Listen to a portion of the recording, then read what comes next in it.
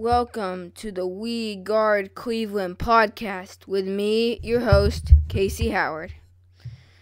Today, we are going over what I told you guys we were in a past video. This video is on Will Oscar Gonzalez have a case of the second-year slumps? And I already told you my answer is yes, I think we will. But there is even more details to back it up of why he will, why I think he will. I really hope he doesn't, but the information so far is not looking good.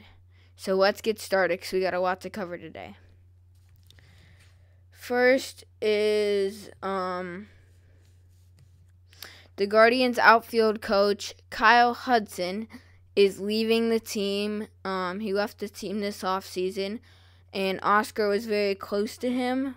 I read in an article, and that could affect Oscar's development.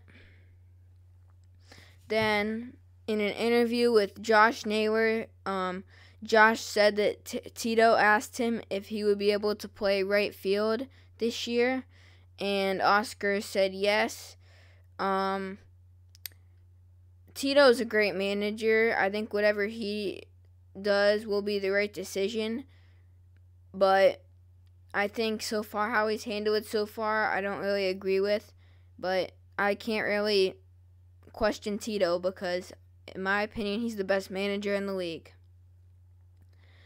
Next is he is also sending Gabriel Arias and Tyler Freeman to the try right field because they don't really have enough room for them in the infield, and they already have Will Brennan and Richie Palacios out there. So they got 4 guys who 3 of them are really infielders who they're going to try to teach to play outfield because they already have tons of infield depth.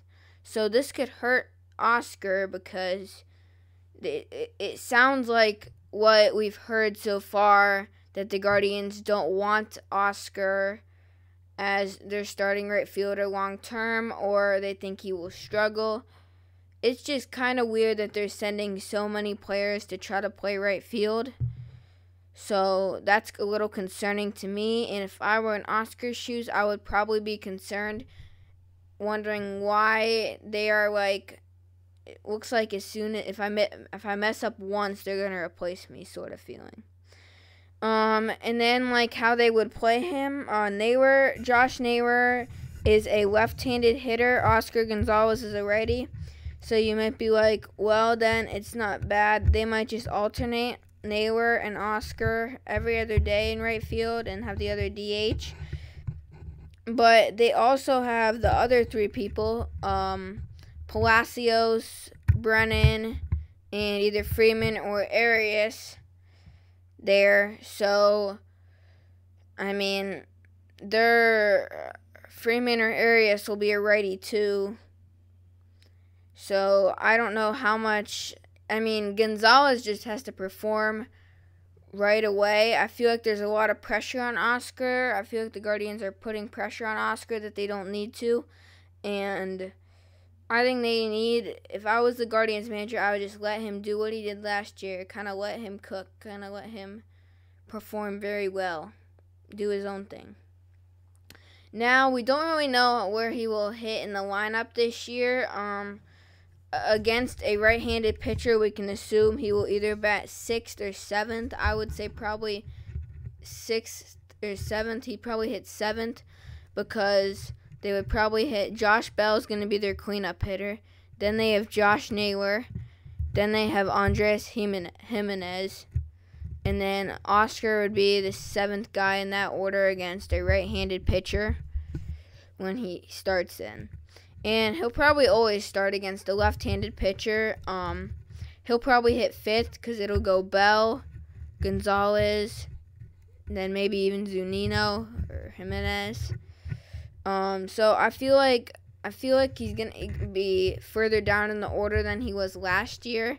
I don't think that will necessarily affect his play, but I just want to mention that. But here's the main thing that I think will affect is how the Guardians decide to coach him. What I mean is, do they take last year's approach or do they take this year's approach? Like last year, if they take last year's approach, it would probably look like 288 with 18 home runs and 72 RBIs. And then if they go to the power approach, this is just what it looks like on paper. This is not what I think would actually happen. It would be like 250 with 35 home runs and 101 RBIs. So the power option definitely looks better. So far in spring training, they said he's shown a lot of power hitting. He's been practicing his power hitting, and he has been doing good at it. But once we actually get into games, we'll see how good he does. But this is what I think is more realistically to happen, since usually in your second year with all this competition they're bringing in, I do not think he will do as good as he did last year. I think if they go with last year, the same approach they went with him last year, I think he could hit something like this. I think he could hit 255 or 260 with 20 home runs and 82 RBIs. I think, though, if they go with the power approach, he might not even he won't do as good, I don't think. Even though right now they said that he has been doing good power hitting. I think it'll look like more like this: 223 with 22 home runs and 75 RBIs. So I actually think if they did last year's, he'd be better. I think that power hitting is what will give him the slumps, and by the information we've been given so far, it looks like he will have them. Tito is a great coach, though. I think whatever decision he makes with Gonzalez will be the right one. I'll back that up. I just don't like how he's handled this so far, but he knows more than I do, so whatever his decision is will be best, most likely. So please like and subscribe for more content. Tell your friends to watch. The bigger audience, the better. I might be streaming some games live this year, so look out for that. But for now, Casey is out.